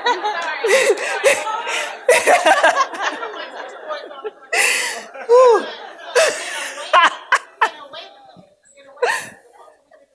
Yes. a chip on your shoulder. Still do that same exact thing, and a lot of times it is based on money and the access to other services. Yeah. Sorry. They gave you the mic right at the end. Services, right? Right here. Thank you. I guess I'm going a little off tangent now, and I want to, I guess, preface what I'm going to say that I don't have the African American experience. I have the Caribbean experience with Jamaican. Right? Yeah, I remember meeting earlier. Yeah. So it's vastly different. But the way that we deal with trauma, and I guess it's not a traditional sense of dealing with trauma, which is what I think is coming up. It is again with religion, but it's also with things like music. It is with things like marijuana. It is with things like talking to your friends and being outside and going to the beach and relaxing. And while those things are not traditional in that they are not counseling and therapy and CBT and blah, blah, blah, that's our medicine, right? And that's how we deal with the trauma that we've been left with. And so it's really cultural. And I guess that's what it is that you were also pointing at. Yeah. And even the music, right? If you read some of these lyrics, now I don't know about the mumble rap. I'm struggling.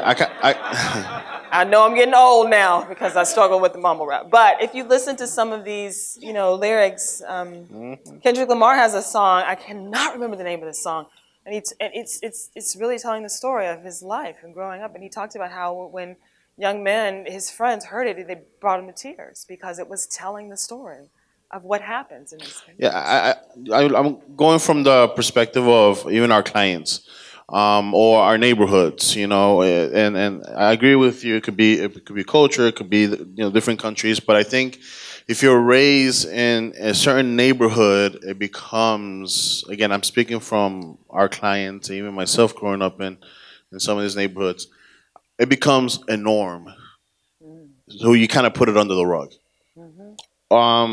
My cousin got killed. Sometimes my mom heard some shots outside, and they actually shot up her apartment in the bottom. She went, she looked outside the window, she heard the shots, people screaming, a girl running through the hallway, blood all over the floor.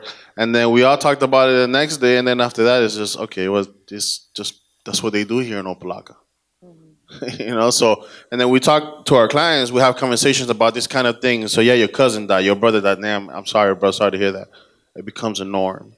So unless these kids are a part of a program or there's some kind of services in school, which sometimes the plea is sorry to anyone that works in the school system, but it's they don't get these services. So I kind of go back to even myself. I think I'm 32, right? I've never received any kind of counseling for my brother's death. Ever. My dad has never done that, and he will never go to it because of the whole weakness thing or the culture thing or whatever the case is. I've never spoke. That conversation is not spoken at home. My little brother, not until the age of 17 years old, he found out that he had two brothers that passed away. And it's something I did that because I remember my mom, she put him in a school, and I told my mom, don't even talk about it. You were socialized to do that. I'm sorry? You were socialized to do that. Don't put that all on you. You were socialized to do that. I just heard you say I did that to him.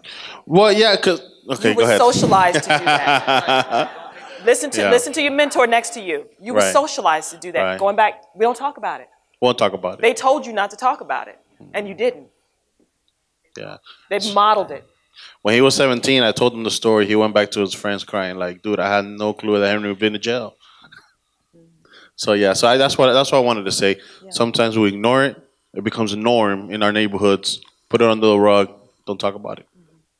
And if you do, it's quick. Kiki died. For real? Man, that sucks. Poor family. Okay, cool. And you move on. Right. Wow. I don't know where the microphones are going. Noni, something I'd like your perspective of is sort of like African Americans have a much lower risk of suicide.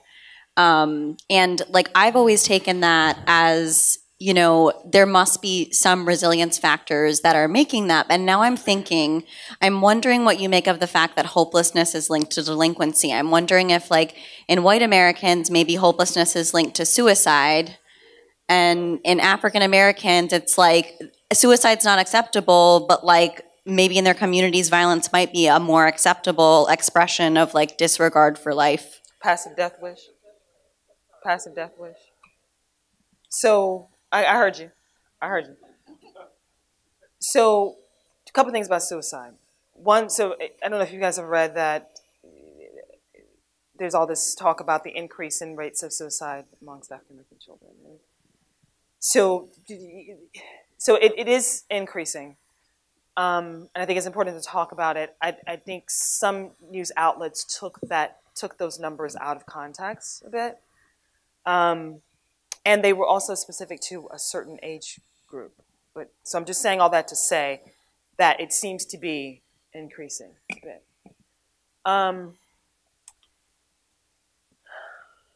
I don't study suicide.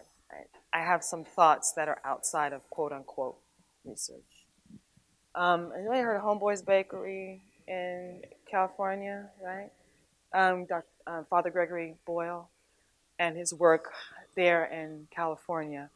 And he talks about the number of, these are like emerging adults. We're not talking necessarily about young teenagers like my age group, but who are suicidal, but would not ever go through the act of committing suicide. But they will walk into an opposing gang territory, knowing that they're going to get shot. Right? Police officers. So that's something people have talked about. Is we see the same thing with police officers. Not the cases that we've been protesting. Right. But are there situations where people will purposely put themselves in harm's way because of the hopelessness and the helplessness? Are there situations where people put themselves in harm's way because of the hopelessness, that they are suicidal, but they would never go through the act of killing themselves, but they may put themselves in a situation where, yeah. Oh, I'm sorry. He's not an expert. His name is Father Gregory Boyle, Boyle. He started Homeboys Industries in California back in the 80s, and he has a book called Tattoo on the Heart. Tattoos on the Heart. Yeah. So I recommend it. It's just a lot of stories of his experiences there. But he talks about the number of young people he worked with who just would give up, and they would say they'd given up, and they'd look up and they'd walk into other gang territory, and they'd, of course, be killed immediately. I don't know if spirituality plays a role. I can, in my house, you were taught that it was a sin if you harmed yourself. And, I grew up in a very religious household. And so, we were terrified of doing anything that might be considered self-harm, right? It doesn't mean that kids don't have suicidal thoughts. They don't have suicidal ideation. They do, but it's how do you respond to that, right?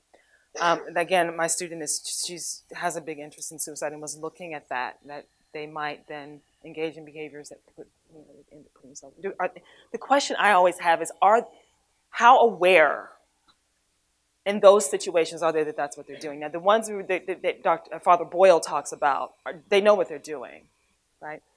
I don't know about younger kids if it's I'm tired, I can't do this anymore, or I just don't care. Yeah. Yeah. So the hopelessness is huge. It's huge. It's such a big factor. And, he tells a story in his book about a young girl. I think you all have read the book and help me remember. I think she was like 16 or something, and she showed up to a party. She had this really pretty dress on, and everybody was talking about how nice she looked. And she told him, she said, "Father Boyle, when I die, I want to make sure they bury me in this dress, okay?" And he's trying to envision her as an 80-year-old woman in this party dress, right? And then it's a foolish thought to him, this image. But she's not talking about when she's 80. She's talking about, and she ended up losing her life a few years later. Right? But the hopelessness is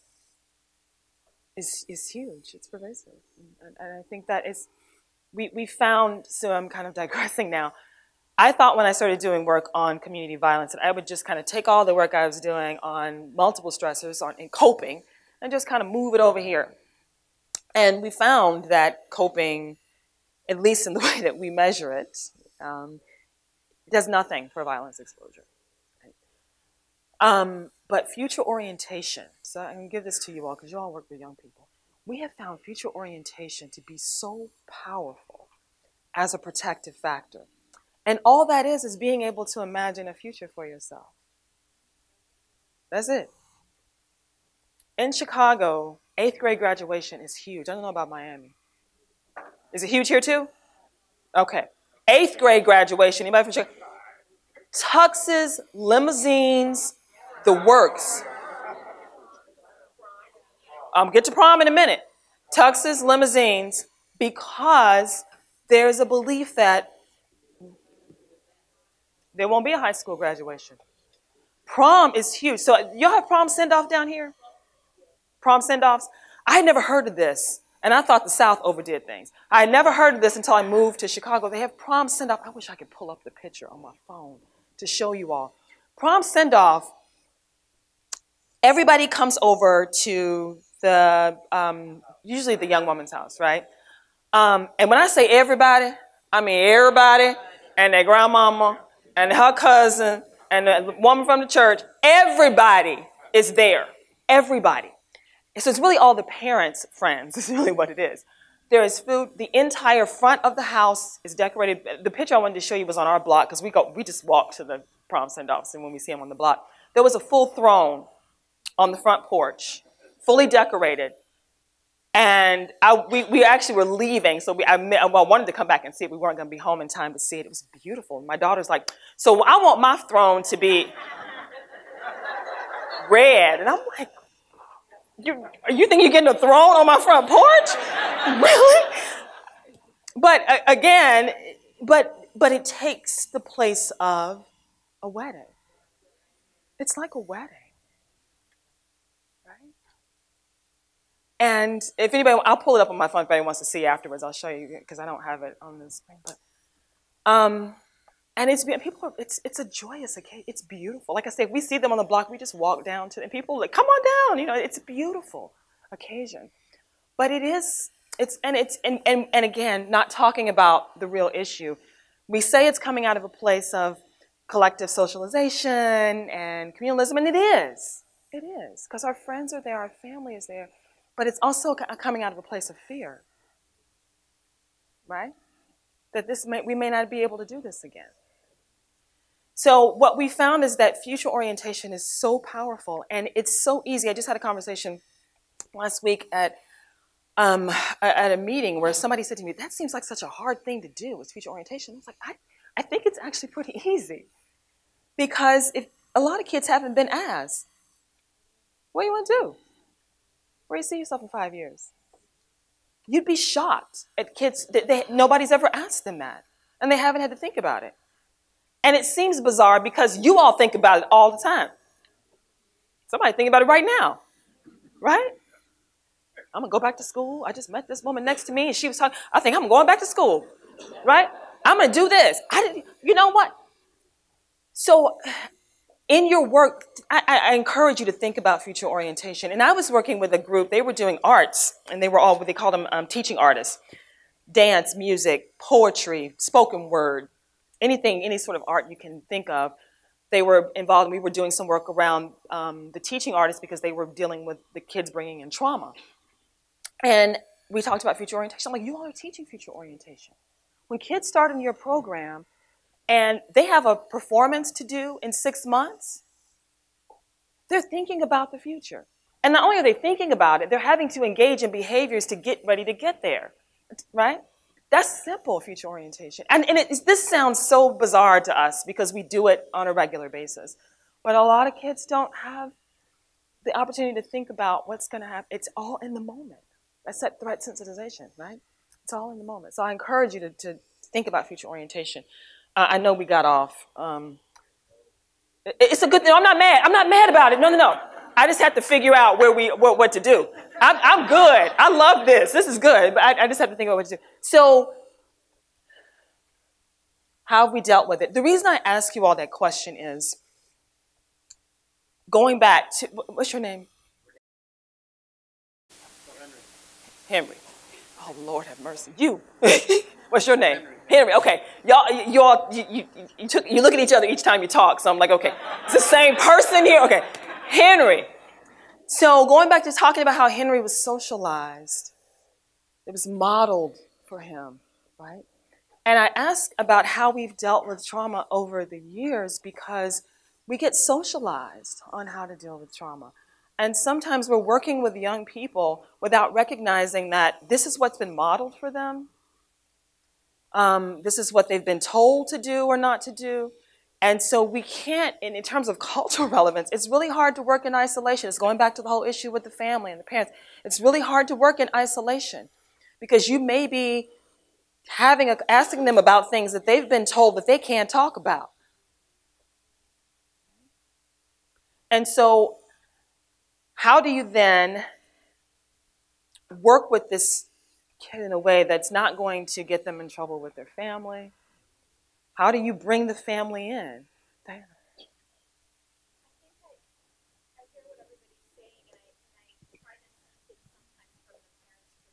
Mm-hmm.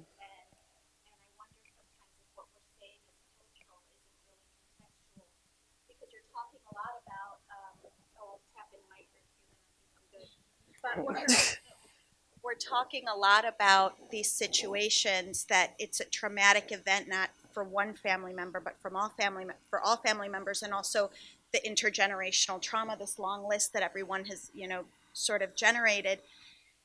And I wonder sometimes if the reason parents don't talk about the trauma or socialize other members of the family not to talk about the trauma is because of their own traumatic response. Mm-hmm. If it would be too overwhelming, yeah, if that's it's some their of own it. avoidance, if it's their own numbing, if it's their own, and that is getting passed down from generation to generation. But maybe if there wasn't so much pain in all of this all of the time, that belief that we think is cultural wouldn't shift. I mean, I think that's kind of important. And then because you're talking about the future and we're talking about numbing, I have real problems with sometimes the shifts in the DSM criteria for PTSD, because in my work with inner city kids and my work with gang involved kids, etc., I feel like the things that mattered the most got taken out. So we've got the numbing is no longer a symptom, right? The sense of foreshortened future, this idea of like, what do I want to do in 6 months? I don't expect to be around in 6 months. And at the same time, and I'm not saying that this is not, that this addition isn't an appropriate addition in some circumstances, I believe it is, but we have now added to conduct disorder the limited pro-social emotions, right. callous unemotional traits.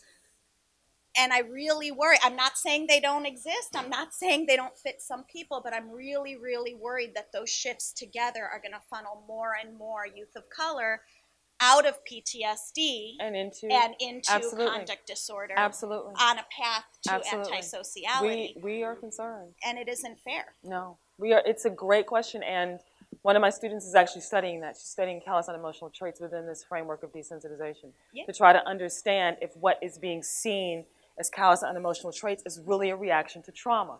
And if we don't do some work on that, you're going to have kids absolutely that instead of being diagnosed with PTSD because they're showing this numbing, they're going to be diagnosed with conduct disorder. Yeah.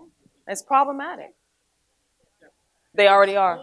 Yeah. In school law, there's a very big, huge distinction between emotional disability and social maladjustment. And there's no empirical evidence for such a distinction.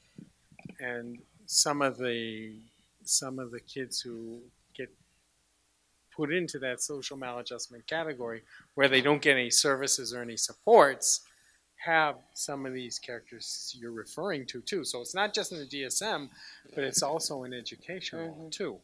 In the classifications in education. Where in the world are we here?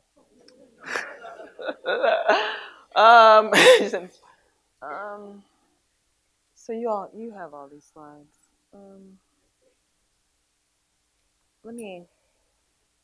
Let's do, we're not going to do jigsaw because we don't have time, but that's okay. Um,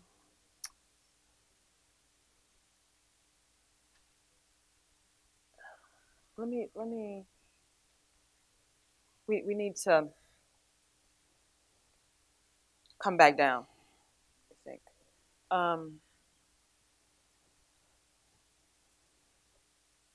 So, I want you to take a minute. Think about what are your intellectual gifts? What do you bring to this work? What do you do well? What gifts of the heart do you bring? And what's your walk? What's your journey? What's your purpose? Take a few minutes. Jot that down somewhere. Think about that. Come see me afterwards.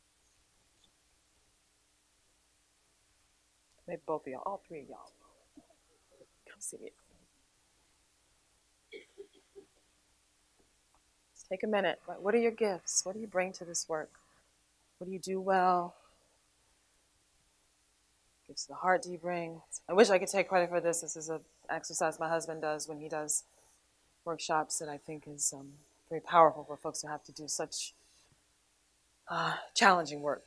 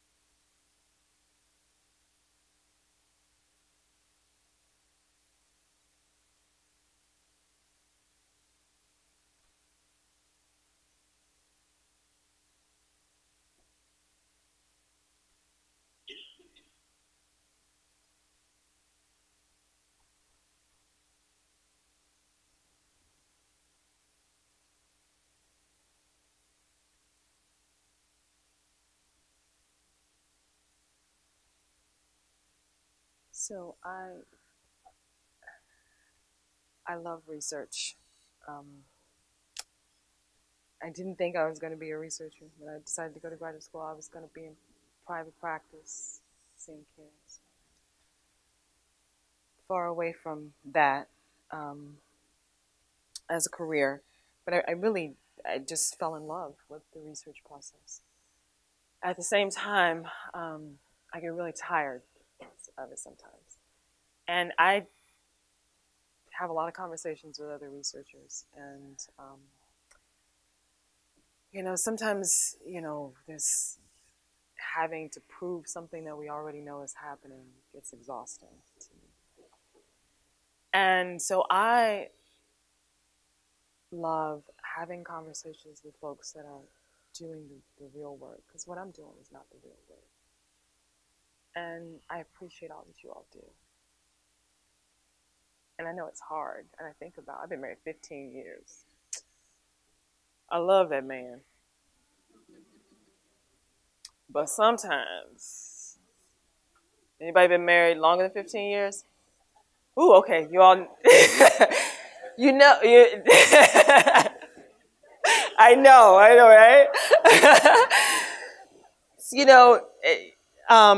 But I think about when I was trained to do couples therapy. Some of you that have been trained in couples therapy, what is one of the first questions that you ask a couple when you start working with them? Does anybody know? Why you're here, that's the first question. How did you meet? And you have them the first question you ask is, why are you here? The second question, and further down in the session, you ask them, or the second session, how did you meet? And you have them tell the story about how they met. You hear each person's perspective. And why do we do that? You can remember how it felt when you met that person. Yeah, and because sometimes if by the time you're in therapy, and not always, but sometimes you're done, right? It's reminding you of how you felt about this person, because you don't feel that way now, right? And our work can sometimes get like that, right? It can become so challenging that we forget what drew us to it in the first place. And so I, encourage you to remember why you decided to do this work and how you fell in love with this work, and remember what your walk is and what you bring to the work, because it's not easy. Oh my God, it's not easy, right? But I appreciate you in everything that you do. And where are we? Can we end 8 minutes early? Yeah. I'm that professor that lets people out early.